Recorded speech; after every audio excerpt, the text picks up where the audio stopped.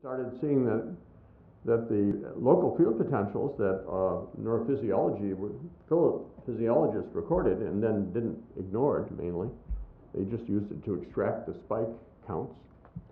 That there's a lot of interesting interplay between local fields and spikes in cortex. So those two subfields are gradually becoming more unified. That leaves the gap between EEG and local field potentials, and that's something that for which ground truth doesn't yet fully exist, and something that I'll talk about. So it's possible that there will be a field of brain electrophysiology, in the sense that many researchers contributing to it directly and talking to each other, and that would be good. Okay, EEGLAB. So here we are. This was after some original discoveries and developments on my part. I began putting, people didn't understand, in the EEG studies, didn't understand what I was talking about when I talked about all this ICA. So I said, well, to myself, I'll put the functions that I've written for myself on the web, and they, or their students, can play with them and maybe understand a little more.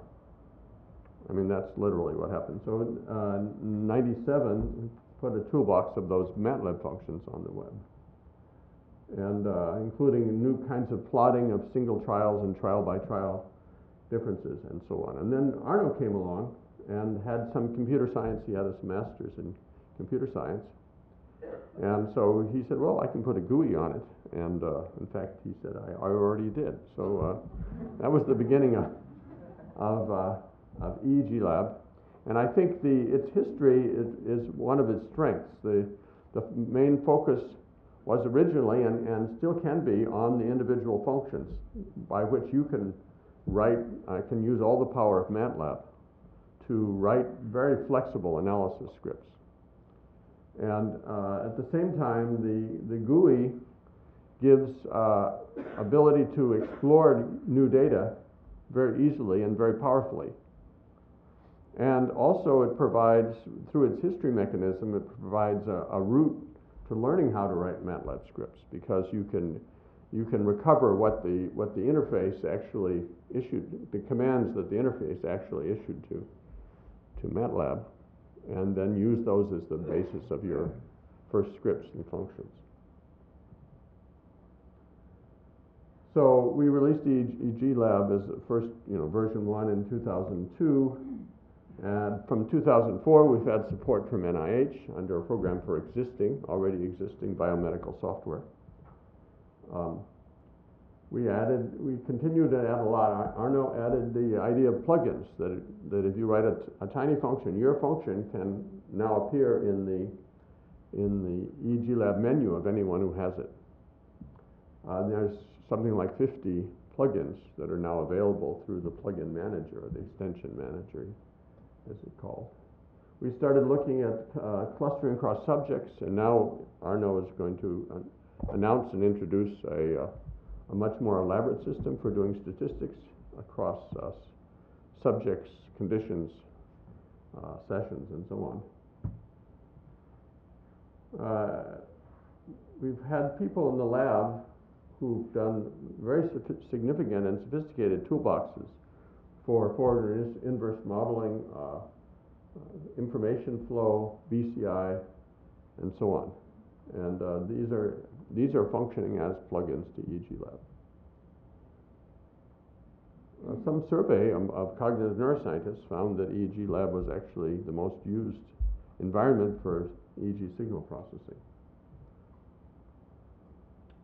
And we've also been developing software for doing mobile brain-body imaging, essentially for doing multimodal EEG research. So recording EEG, for instance, in eye movements, recording and analyzing EEG, eye movements, and body motion capture, and force plates, body sway, and video and audio. And so we've been introducing tools.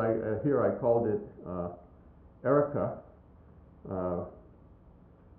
but there's a separate set of tools that are available for that, and there'll be a session at the last day on that. Yes, it's in connection with our effort to develop simultaneous high bandwidth EEG and behavioral measures. And then we have the beginnings of a database. And we have the beginnings, actually, of a system for annotating events in a way that both humans and computers can read, so that your events that you noted in your experiments are now not event 13, where you have to look up, or someone who wants to use the data has to look up and say, what in the hell is event 13? But they're now going to be annotated with a descriptive and possibly elaborate strings. And our colleague Kay Robbins in San Antonio and her students are building tools for adding those annotations to your data, or actually putting them into your capture of your data. And there'll be a session on that later on.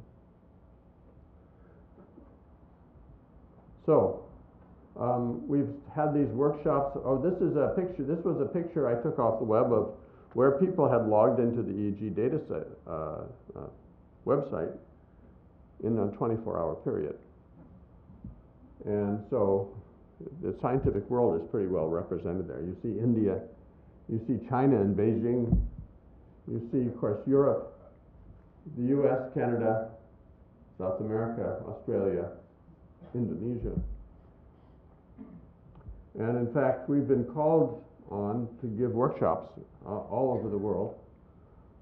Sheffield was last year, Italy was this last summer, La Jolla is this workshop, and we're going to be in India, Japan, and Israel, and France again next year. So these are invitations usually by local hosts who organize the meeting, and we just come with presentations. Now, all that we're showing, and I'll show, was not made just by me. It was there's been lots of people working with us at the Swartz Center over the years. These are just some of them. In fact, they were the people who happened to be there when we realized it was the 10th anniversary of the Swartz Center, and went out and got some food and called it, and had a tea party. I had to add some other visitors, and we've had numbers of visitors bringing data from Europe, from Asia, and currently there's a project from Japan called Brain Circulation, which means their brains circulate to UCSD, and our brains circulate to Japan. And so all that I'll show have been highly enriched by the participation of not only people in the lab, but by all the people contributing bug reports, improvements, suggestions, and new plugins and tools to EEGLAB. So these are some of the ones that we've put together. And you can see all of them on the extension page, of course. And download, and then there's a push mechanism to alert you if you've downloaded one of these, and there's a new version, it will tell you and allow you to easily keep up to date. Okay, so now that's the EEGLAB picture. Now let's go to the big picture. The biggest picture is, well, this I think is the biggest picture. It's the fundamental question of human life. We have the capability to ponder such questions, and of course there's many ways of going about addressing this. One thinks of philosophy, religion, mysticism, experience, and science. And so I think of myself as a cognitive neuroscientist interested in this question of making this kind of question concrete to ask questions about how does my brain and nervous system support my experience and my behavior, or our experience and our behaviors. So here's my prose poem about cognitive neuroscience. I call it embodied agency, which I believe is sort of the fundamental of ordinary human consciousness, is we feel we are embodied agents that can affect changes in our environment and affect other agents that we find in the environment. So, what do brains do? Brain processes have evolved and function to optimize the outcomes of the behavior the brain organizes in response to perceived challenges and opportunities. Brains meet the challenge of the moment, every moment. There's a continual cycle of perception, action, evaluation of the results of action. These loops are going on continually in our brain, not as physical loops necessarily, but as system loops. And because of the difficulty, so to understand how the brain works, then you need to look at how does the brain organize behavior, of course, but optimizing behavior is different than organizing it. So what are the how does the brain perceive challenges and opportunities? And here we're, of course, thinking of reward and threats on that axis. And so what challenges and opportunities do our brains perceive? Obviously not all of them we can do, but the brain has developed subsystems that very acutely are sensitive to these. And then how does that get translated into action plans? And then how is this cycle of awareness continue to evolve and change every moment? Because our environment and our goals and the outcomes we're aware of are so diffuse, so manifold, that brain dynamics need to change every moment.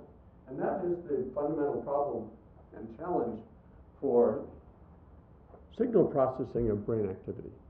And it's made more acute by the fact that EEG has the temporal resolution of our thoughts and our actions themselves. So I think there's no chance that all questions about brain dynamics, even at the level of what information can we derive from the scalp EEG, that all such questions will be answered anytime soon. There'll be a lot of exciting progress that'll be made and is being made. So EEG gives us the opportunity to image human agency.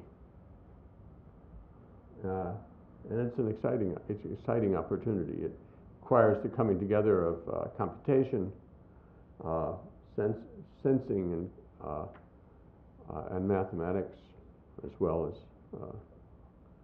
bringing in developments from neuroscience, cognitive science, psychiatry, etc. So, but what is the EEG that we can record from the scalp? I use this picture of a sculptor, Smilde, who makes a cloud in the gallery. That's his sculpture.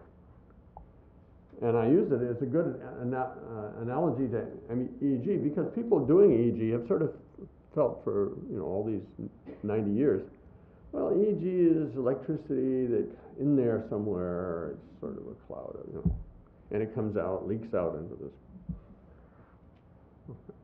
Well, we know that EEG represents what comes out on the scalp represents only a small portion of brain electrical activity, dominated by cortical currents and, of course, non-brain artifact processes. And an even smaller portion then of total brain electrical activity.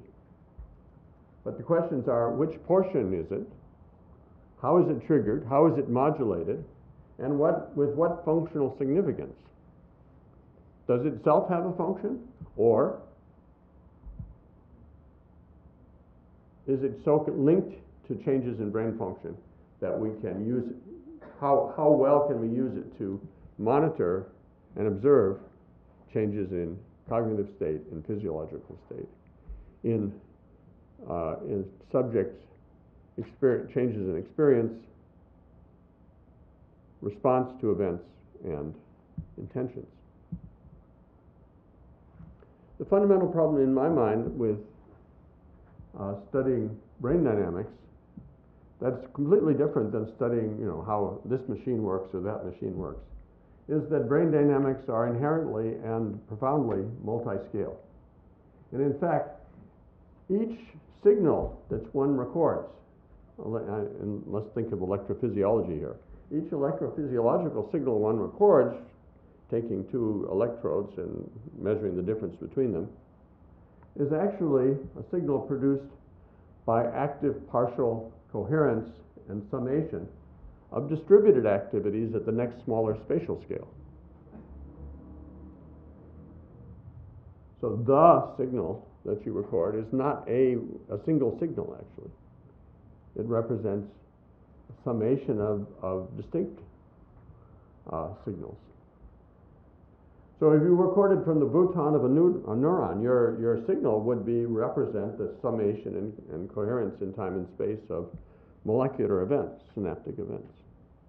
If you recorded from inside a neuron, you're recording the field changes, potential changes you would record represent changes in the temporal and spatial coherence of synaptic events on the up to 5,000 synapses on a pyramidal cell, and non-synaptic influences. If you record outside the cell, you're recording the summation of field phenomena in local or surrounding neurons in the local neighborhood, and with larger and larger electrodes, farther and farther away from the brain itself, one can only record events that represent the coherence in time and space of local field activities, now coming from all over the cortex in the case of EEG. So the brain dynamics are inherently multi-scale in a way that none of our technology is. Recently, it's been shown that this coupling between scales is bidirectional. In other words, the larger scale fields have an influence on smaller scale phenomena. In particular, this paper, which wasn't an EEG paper, it was a rat paper, by Flavio Frillich, showed where they induced field potentials into the brains of animals and then measured the neural spiking. And what they found was that at naturally occurring EEG current densities, there wasn't necessarily a change in firing rate of the neurons, but there was a change in the degree to which they fired synchronously.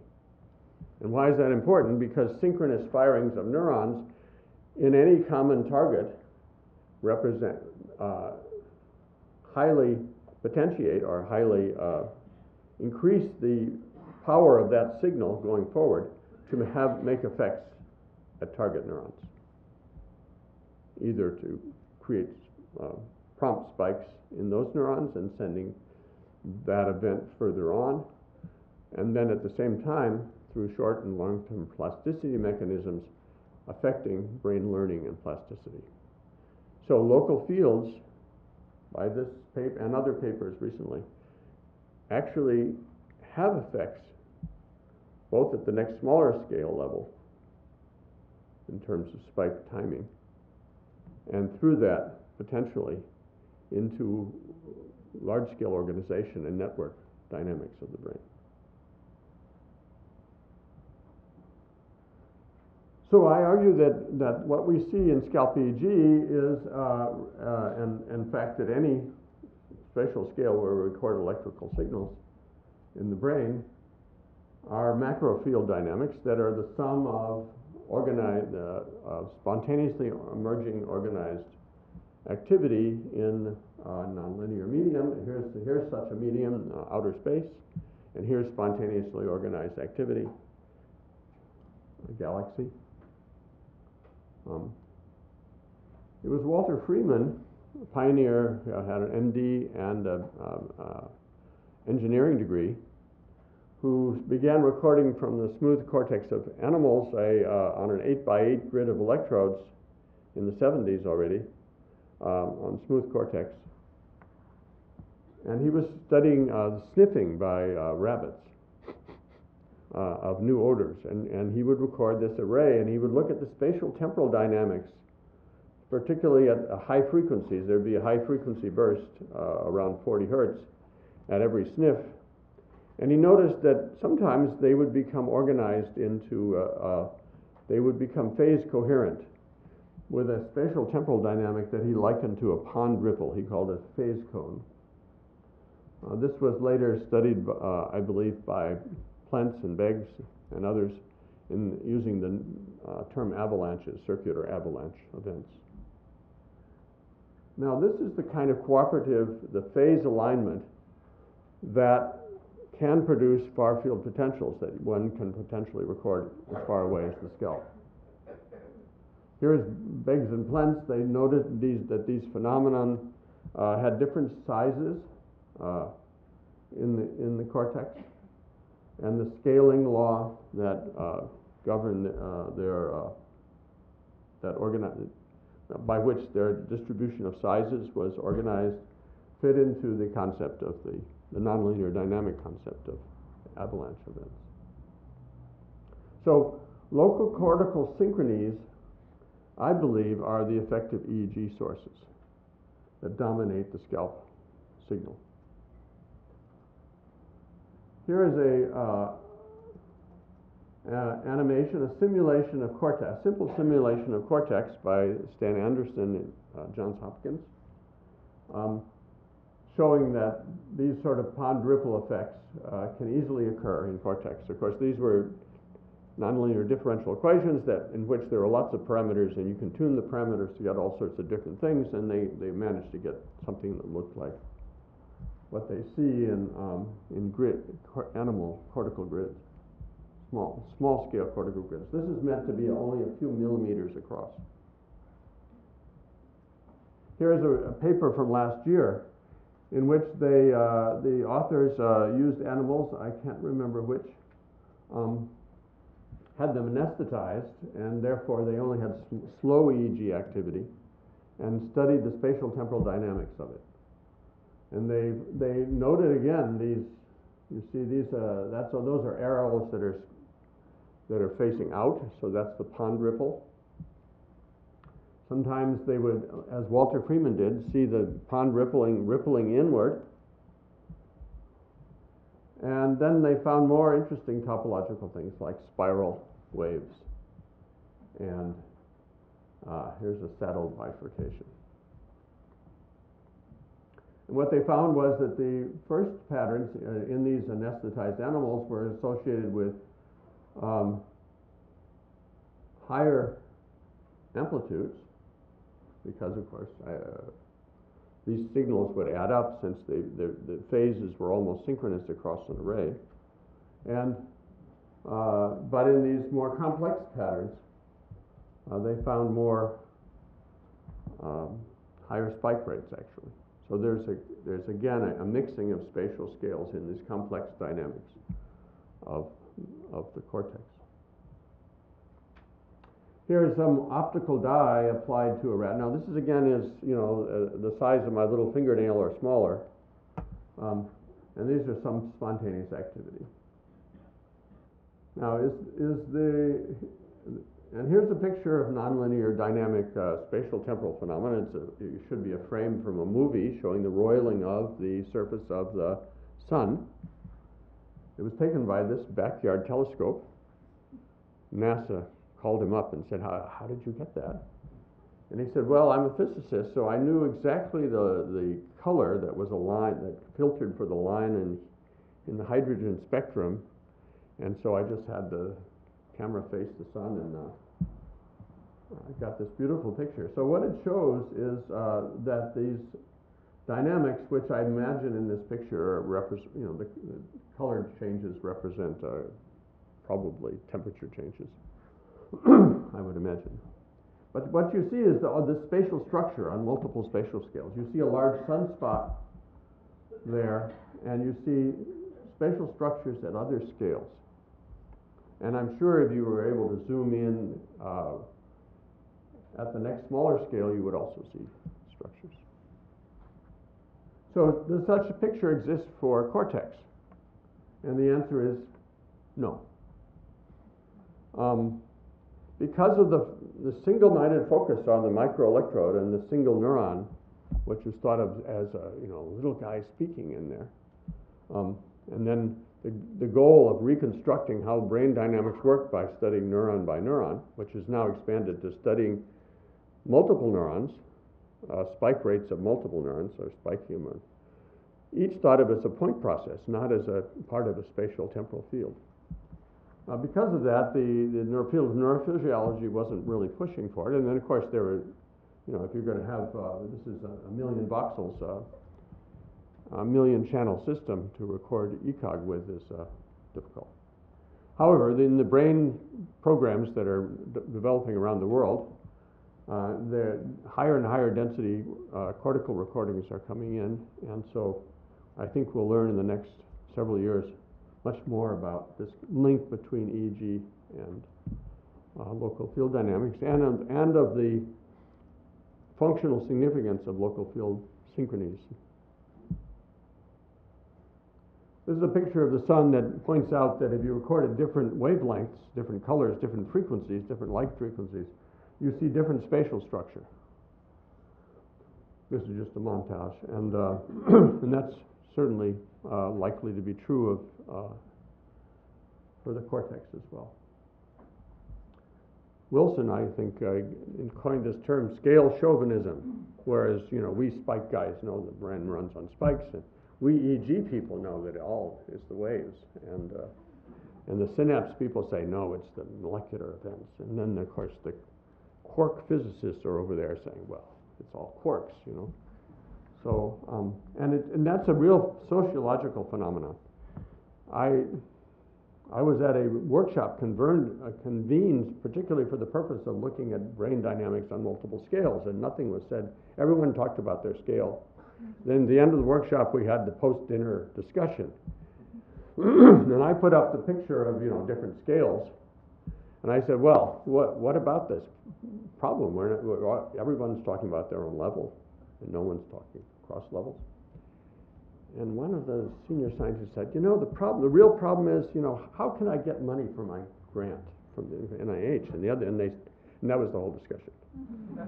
Not for multi-scale thinking, but for funding their within-scale research, which of course remains a problem. That was 10 years ago. Since then, slow recognition of the importance of that problem has been made. But it's something that people doing EEG should also be aware of, that the brain does not run on EEG alone. And so ultimately the field of brain electrophysiology will understand the relationships between different scales. We do know through fragmentary, not well-supported efforts by neurophysiologists that the influences on changes in the cortical fields dynamics, in the local field dynamics, are really multiple. So it's very the idea is how is EEG modulated is very complicated. There's the inherent and tight links between excitatory and inhibitory cell networks that sustain in particular oscillatory behavior. And the same is true for the cortical thalamic loops that have also been shown to be important for behavior and which are very thin in spatial extent. There's sparse cortical connections that that can be seen sparsely in terms of brain networks where signals travel through white matter tracks, which are sparse. Each brain area is not connected to. Each cortical area is not connected directly to all other cortical areas. Only very few. Most of the connectivity in cortex is very short range. It's neighbor to neighbor. And then what Edelman called the value system modulations, the dopamine, serotonin, acetylcholine, and so on, that seem to give information about the significance, early information about the potential significance of an event to factor into the cortical computations. These are known to change the EEG spectrum, or the local field potential spectrum recorded in or on the cortex. My mentor, Galambos, believed there were some tighter links between neurons and glial dynamics than ever was imagined at that time when he wrote the paper, and was felt vindicated at the end of his life 50 years later when he was invited to the glial meeting, and he saw there's a huge field now of neural glial interactions. And then there's this recently discovered or rediscovered aphaptic, non-synaptic effects of field, external field activity on the internal dynamics of neurons. So all these influences are changing are affecting the EEG signals. Now I've glossed over the main point, of course, that this was used for teaching that the synchrony, cortical synchrony across a patch of cortex is able to produce signals at the far field by its coordinated signals in the pyramidal cells that are organized, that lie perpendicular to the surface of cortex. And because of their structure, physical structure, they can produce a cascade of far field potential and current that we can see as far away as the scalp. We don't see directly the potentials associated with the inhibitory cells because they have the stellate form that the engineers call the closed field, so that their fields tend to cancel out at any distance, and therefore the far field signals are dominated by dipolar signals arising from synchronous activity across a field of pyramidal cells. Now, I use the word dipole. The concept of dipole is simply a tiny or infinitesimal oriented battery that would produce this equivalent field to a structure. Actually, the dipoles in the cortex are not infinitesimal in size. They have a source and sink sources and sinks that are in different layers of cortex, which can be measured invasively. And here they were actually. This was needles put into human cortex, 17 channel needles. A needle was put into cortex. Cortex that was going to be removed by the surgeon. And so these are the layers of cortex, 1 to 6. And this is an interesting plot Holgren et al. Put out last year, where the x-axis represents latency following an event that occurred at time 0. This was a human subject, and it was some sort of cognitive task. And the point of this was that, and it's important to note that the cortical surface here is up, and the thalamus is down. That in many cases that means the skull is up, right? But not in other cases. So if you're talking about cortex in the fold of for instance, the cingulate sulcus, then the relationship between the cortical surface and the skull surface might be opposite or completely different. So here is a polarity reversals occurring at discrete layers 1 and 4, in fact, in the of cortex at about 5-6 hertz. So this is an up-close example of a theta rhythm in cortex at one spot in cortex, but showing that the effective dipole has a dipole moment, a dipole length that can be measured. And then his paper is a very interesting one. It talks about the difference between surface negativities, cortical surface negativities, and positivities. So the phase, as we saw in the earlier picture there, the phase of the blue phases, where the layer 1 is negative, relative to layer 4, he argues is ideal for acquiring information from thalamus and lower cortical layers, whereas surface positive phase should be ideal because it's in a different layer of cortex with different inputs, should be ideal for interpreting information because it gets inputs from local cortex in higher cortical areas instead of lower thalamus and sensory areas. So this suggests, he's saying that this result suggests that there's an alternation in the kind of the computational significance of what cortex is doing, and that the theta rhythm in this case can may be a way that the brain balances its jobs, quote unquote, to listen and to integrate information. But I think for EEG people, it means that surface negative and surface positives are not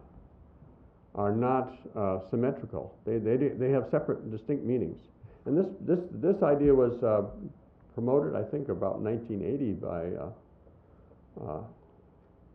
researchers in Tübingen, and it remains, I think, underappreciated by the field of EEG.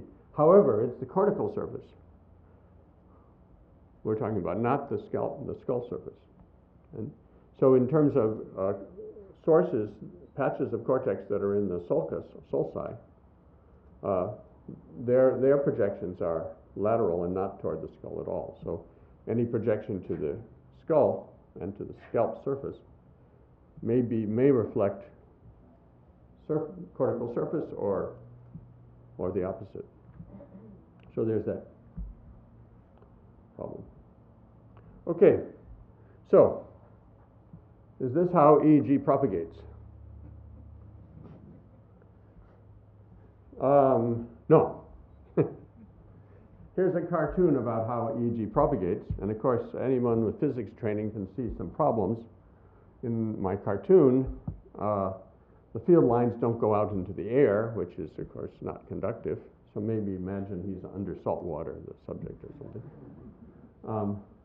But the point of this picture is that any local synchrony is going to give these far field potentials that will be recorded by all the electrodes.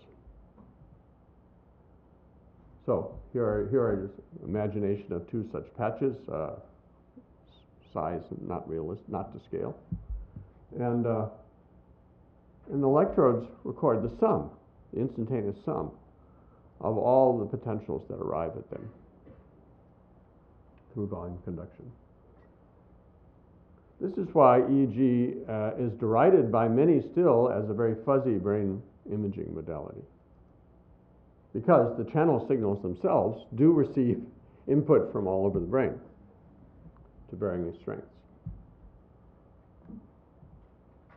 And that was a cartoon. Here is an accurate electrophysiological model produced by Zeynep Kalinachar using her NFT toolbox from an MR image of an individual subject, and it shows how cortical potentials project to the scalp.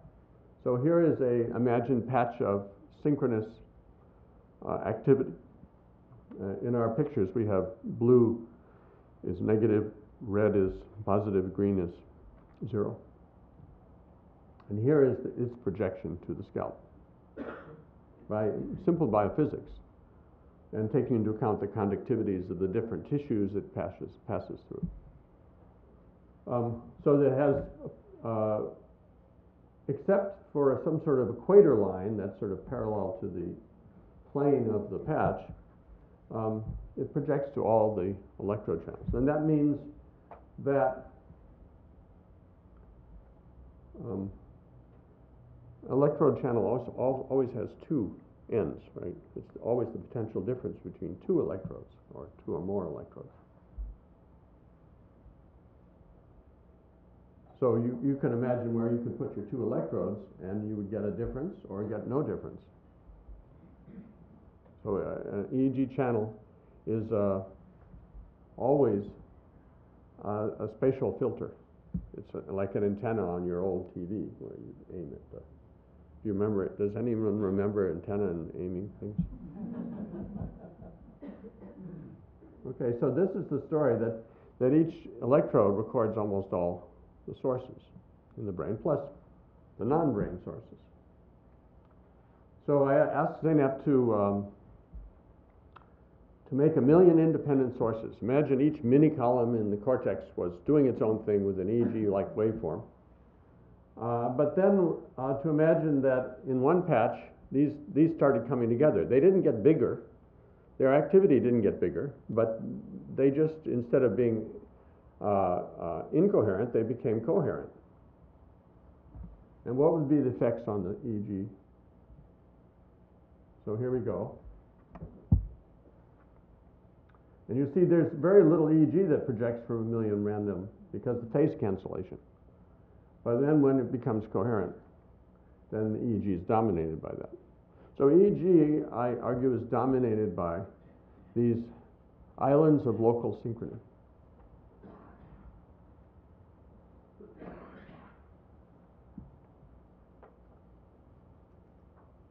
Now, here's a picture. This is a simulation of EEG, of fragment of EEG. Now imagine what is the cortical distribution that's producing that.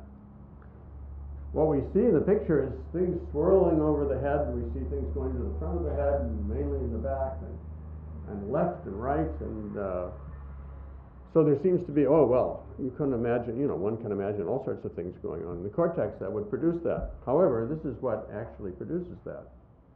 2 patches of cortex alternating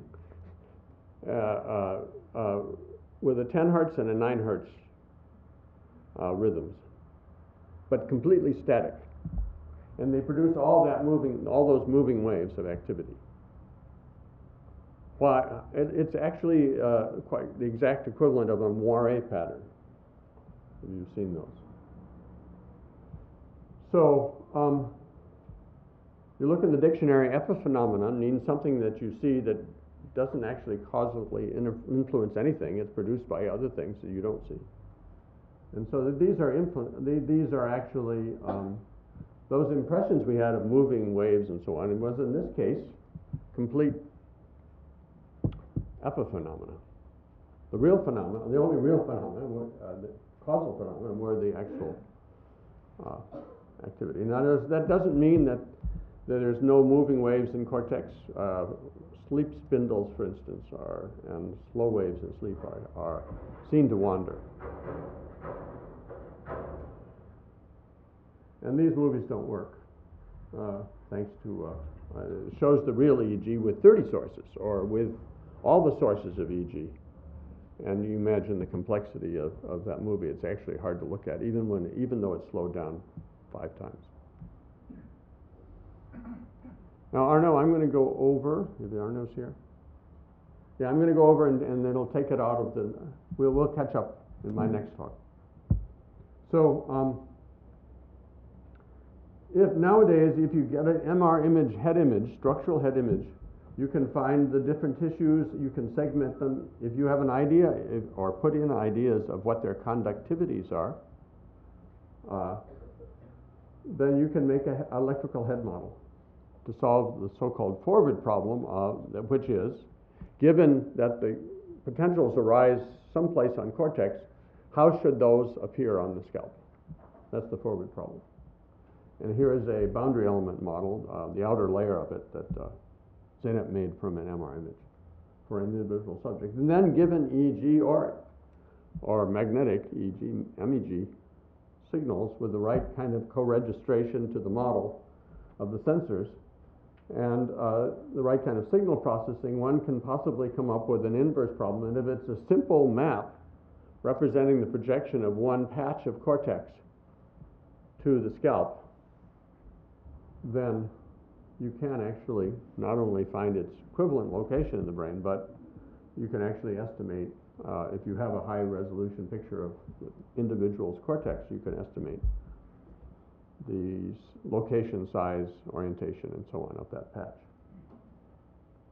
So this is high resolution EEG imaging, but of course the problem is how to find the simple map that represents a single source, because of course EEG looks like this, and it's the sum of many sources, right? So how to find a moment, you know, which there's only one source, everything else is zero. Well, that's sort of a vain hope, I think, but so you have to try a different approach. And this was the independent component analysis that I came across in the form of a paper by Tony Bell and Tarasinovsky in 95, 21 years ago. And they talked about the cocktail party. So here you have cocktail party problem of microphones recording multiple sound sources, the sum of them. So each microphone was recording cocktail party noise. In this case, 2 sound sources, 2 microphones. And some French mathematicians began to realize that under certain plausible circumstances, one could actually unmix this problem. The signals were mixed in the microphones. So you could actually unmix the problems, and without knowing what the sound sources were, so blind to whatever the nature of the sounds were, you could recover and separate the 2 sounds. And I read that paper, by Tony Bell, very nice paper. And one night, when I got the preprint, and I thought, well, here we have sources. We have linear summation at microphones, at electrodes. So perhaps the ICA would be able to find the time signatures of the sources and their individual projections to the scalp, which would help solve the inverse problem of finding their locations. So the next morning at 8 a.m. we started in, and a week later we had a deadline to fill, so we submitted a short paper to NIPS, Neural Information Processing Systems meeting, and this was the first EEG, ICA for EEG paper, whose claims, based on only one example, a crude example, it turned out to hold up. I was very happy to read. I read the paper and I thought, things we saw that first week remain true, which is, you know, very gratifying for scientists, right? And I'll just finish with showing an example of how that works in practice. Here are 9 out of 100 channels that we analyzed, and 15 seconds out of a half hour of continuous performance data. This is a continuous performance task, a 2-back task with feedback. So the subject saw a letter, had to press a button, and then got a beep or a buzz, and then waited a few hundred milliseconds. And it was a very hard task. And you see at the top, you know, it recorded the behavior on every trial, whether it was right or wrong or so on. Here are 9 out of the 100 independent component processes that were learned by the ICA decomposition.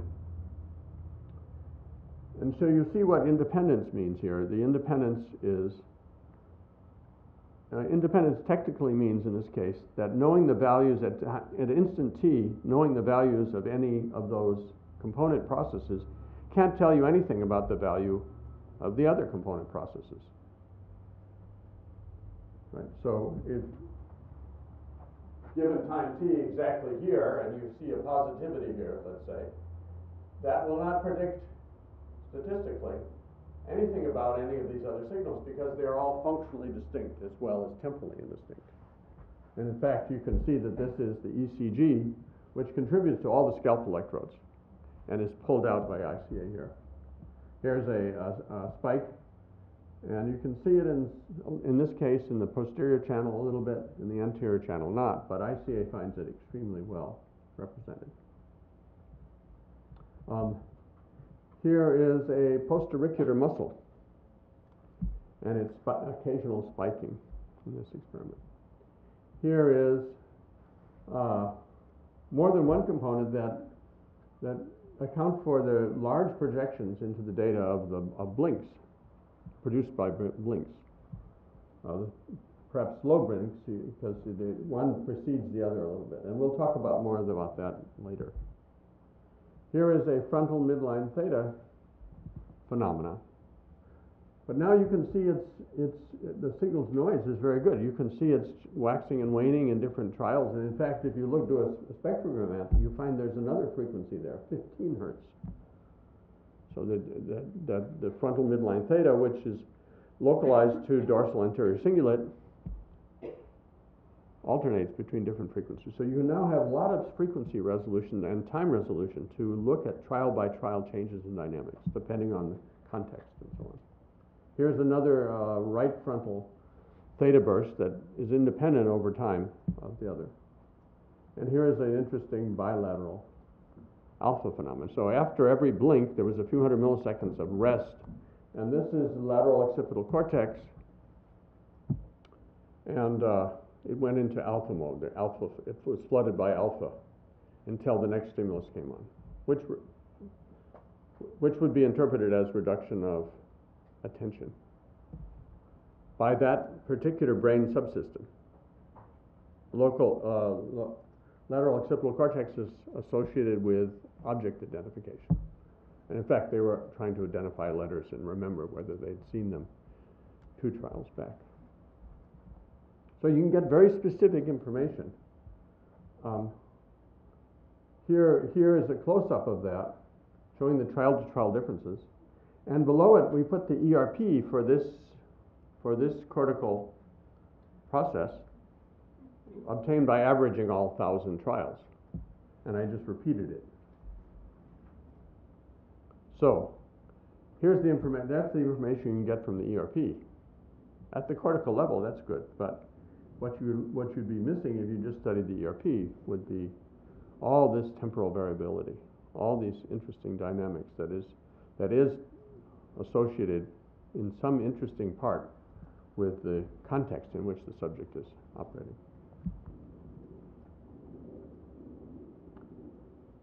So we don't have time for questions since I got started slowly. I hope not too slowly for you. Part 2 will be in an hour from now. I will, well, okay, so John, are you going to say something about the birds of a feather dinners? Come do that.